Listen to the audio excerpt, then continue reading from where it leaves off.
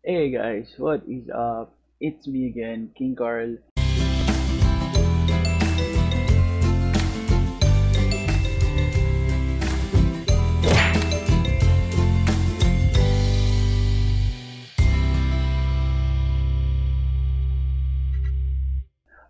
Part 2 to nung video na kung paano maghanap ng Axie Infinity sa marketplace. Okay, bakit kasi ako sa marketplace bumibili? Bakit hindi na lang sa mga breeders? Bakit hindi na lang sa mga tao? No? Dami naman nagbebenta sa Facebook eh. Bakit hindi ka na lang doon bumili? The answer to that question is, mas mura kasi dito sa marketplace. Kahit sabihin mong may gas fee pa yan, kahit sabihin mong ang taas ng Ethereum, ang taas ng gas fee, okay lang. Kasi ang gusto ko kasi is ako yung pumipili nung abilities nung Axie na gagamitin ko or ipapagamit ko sa iba, no? Kaya ako yung mismong naghahanap ng Axie dito sa marketplace. Nagbabase ako dun sa magkano ba yung budget ko para makabili ako ng Axie. So ngayon, ang budget ko ay 1,780.41. Okay? Um, Ito yung budget natin ngayon para makabili tayo ng isang team, makabuo tayo ng isang team na gagamitin ko personally. Okay? Kasi, yung iba kong mga Axie is naibenta ko na. Magpapalit kasi ako ng Axie base sa meta. Okay? At saka siyempre, base din doon sa budget ko. So, dito sa 1,780 na to, makakabili ako dito ng pure low breed count na AAP. Okay? So, may gamit ako dito. Ito yung gamit ko ngayon. AAP din. Ito sila. Um, Oranda, Koi, Goldfish, Frisky. Ito naman, Piranha, Shoalstar, Goldfish, tas Koi. Tapos dito naman, Sirius, Rosebud, Pumpkin, tapos Carrot. So, yun yung ability ng current na team na gamit ko. Okay? Pero ngayon, ang gusto kong bilhin is yung mid lane ko, which is yung may koi. Gusto ko meron siyang Hermit para semi-tank siya. Tapos ito naman, yung plant ko gusto ko, instead of pumpkin, gusto ko ng may water can. Bakit water can, Carl? Kasi guys, yung water can is meron siyang, every time na ina-attack siya ng isang aqua, nag-gain siya ng energy. And kung nakikita nyo, hindi ko alam kung nakikita nyo siya dyan. Ayan, nandun sa may taas. Ito, itong water can na to. Sabi niya dito, gain 1 energy if this Axie struck by an aquatic card. So, 'di ba? Since meta ang AAP ngayon, sobrang essential para sa akin yung water can instead of pumpkin. Sabihin natin na yes, mataas ang shield na binibigay ng pumpkin. Um, pero para sa akin kasi, energy matters para maka-attack ng maganda at saka um, ma-maximize ko yung full potential ng mga axis ko sa likod, which is yung dalawang um, aqua pa, which is yung aqua na may Nemo and yung aqua na may Koi. So, ayun yung sa akin. Okay, pwede naman akong bumili ng reptile pero hindi siya pasok sa budget ko ngayon, kaya hindi natin siya bibilhin. Okay? So, ito yung una nating bibilhin, 511. So, check natin ha. Una, nagko-compute na ako kanina eh. $511.51. Sabi 512, sige, 512. 512 yung tank natin, okay? So, hanap tayo naman ng um, aqua na pang mid, okay?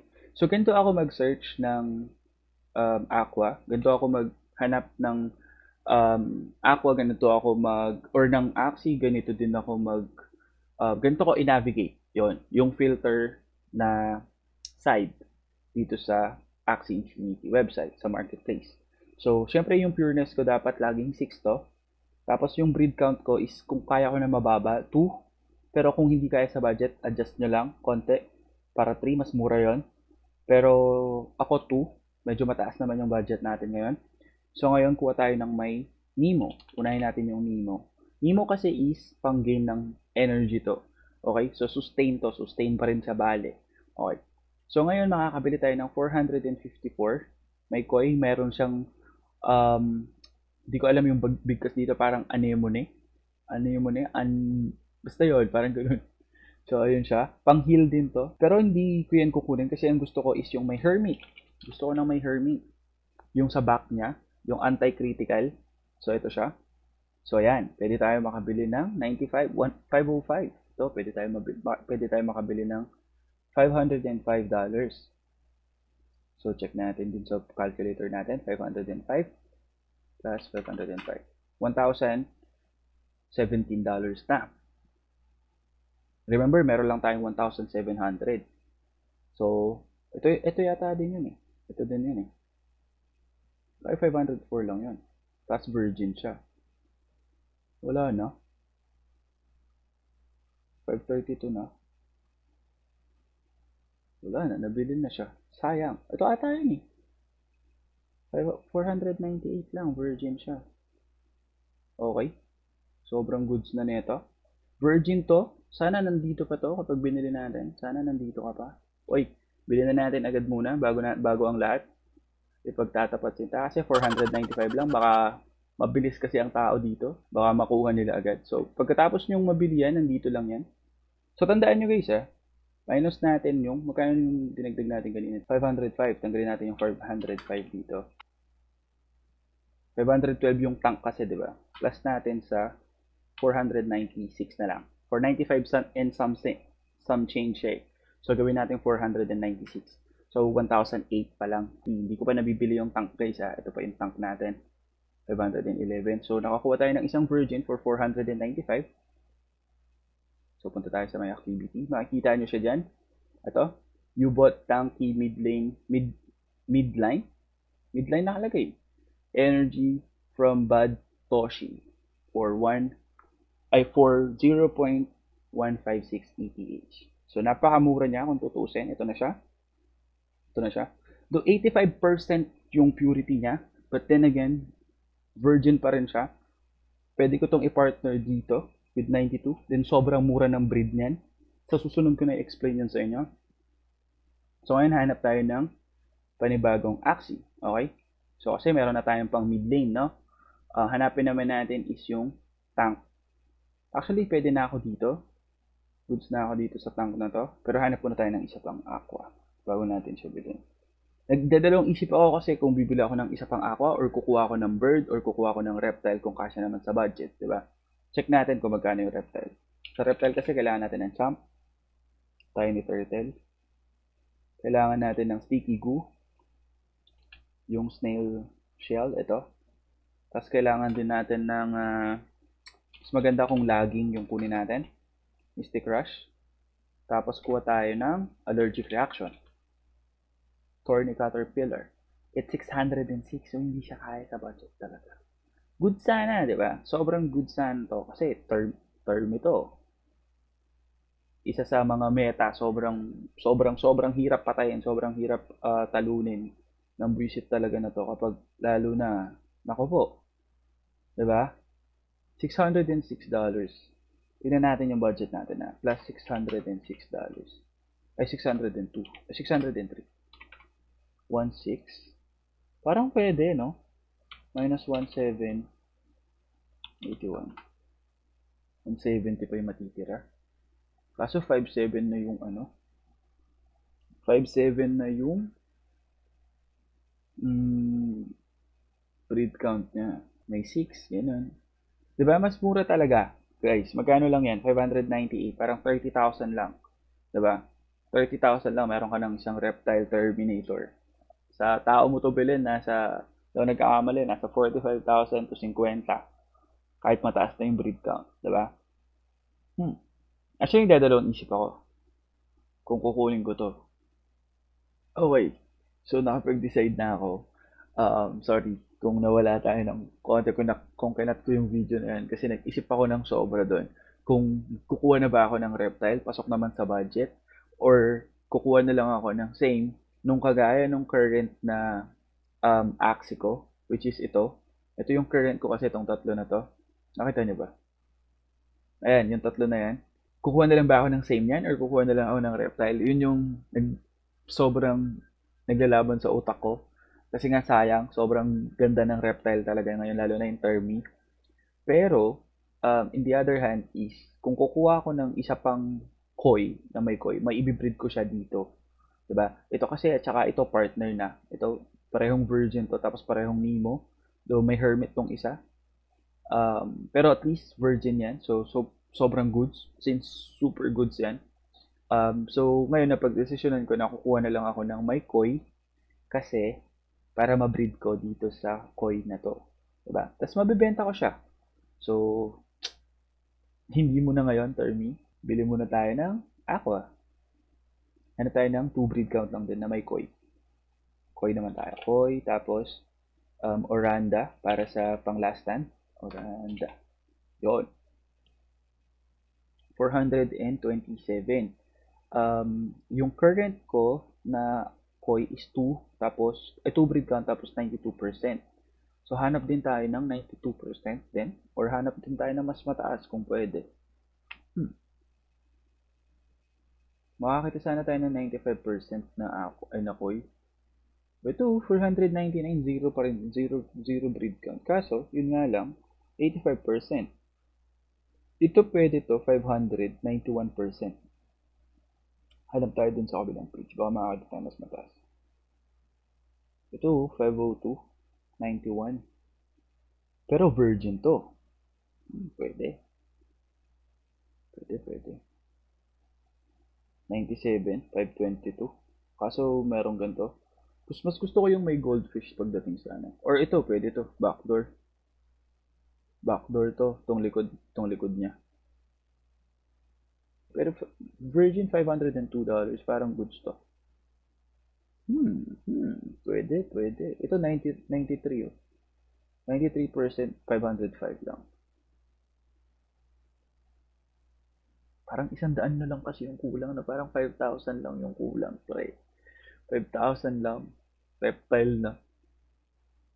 Okay lang, sige, goods lang. Bilhin na natin tong virgin na 93%, 505. Bilhin na natin to. 504 tumaas na. So okay lang yan, sige. Bilhin na natin, baka mauunahan tayo ng hindi. 504 lang siya. Tapos 93% yung breed count. So sobrang good yun. 92, 93, 94. Basta ganun. Basta 90 plus okay yun. So nandito na siya ata. Basta punta lang kayo ng activity pagkabili nyo. Tapos punta kayo ng inventory, refresh nyo lang yan. Makikita nyo yung Axie dyan. Huwag kayong kabahan kung hindi agad lumalabas pero lalabas yan. So tapos bilhin na tayo ng plant. So sa plant ngayon, nag-decide ako kung ano ba talaga yung pinaka gusto ko para sa akin. Plant. Diba? Nasa second page na tayo eh. Magkano pa yung budget natin? Meron pa tayong currently meron pa tayong 763. So, pwede pa tayong gumastos ng carry lang. Sige, kahit magkano pa dyan. Pero mga at least 300, 400 lang. Mga ganun. Ito, 436. 93%. Parang gusto ko to talaga. Kaso yung isa ko kasi is carrot, pumpkin, rosebud, tas serious. Pero parang kasi gusto ko na medyo damage type na plant. So, actually pwede to. 390, 500.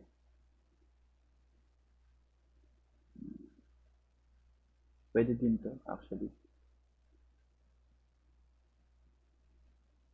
Or ito. Ito na lang tayo. May damage type pang energy, tsaka pang energy ulit. Anti-aqua. Alright, so bilhin na natin yung $500 na ito. Let's buy it na. Ayan. 489 lang, o di ba? So, sabi ko sa inyo eh. Alas 4 na madaling araw kayo bumili ng Axie. Sobrang mura, promise. Proven and tested. Lagi ako alas 4 na madaling araw bumibili ng Axie. Ngayon guys, sinushoot ko tong video na to 4 a.m. August 17, guys. So, $489. Let's buy it na. Ayun na. So, na tayo sa inventory. Pumasok na yung isang aqua. So, tingnan natin kung magkano pa yung natira ko. Uy. Sana hindi nabawasan. No? Tapos, uy. Hindi na nag-reflect. Wait lang. O, meron pa tayo natira na $274.34. Magkano yan sa peso? Kano sa peso? 13,873 0.37 pa yung natitira kong pera sa aking Ronin wallet. So, akong ginastos ko na sana dun sa pang reptile kanina. Sobrang goods na sana. Pero, iniisip ko nga kasi is mabibreed ko yung mga Axie ko. So, okay lang. Okay lang. Next time na tayo magsisi. No? Kasi pwede naman natin tong ibenta kapag na-breed natin sila. So, ayan na sila. 6 cards. So, ayan na. May tatlong virgin ako bale. Ito. Tsaka ito. Ito. Tapos, ito yung pinakabago sa team ko. Yung may water can. Diba? So, magkano lang ang gastos natin dito? Makikita nyo lahat yung gastos nyo dito sa Ronin. Compute natin. Sige. So, gastos natin is, yung tank natin is 489.05 plus 505.0 tapos 491.417. Gastos natin is 1,485.52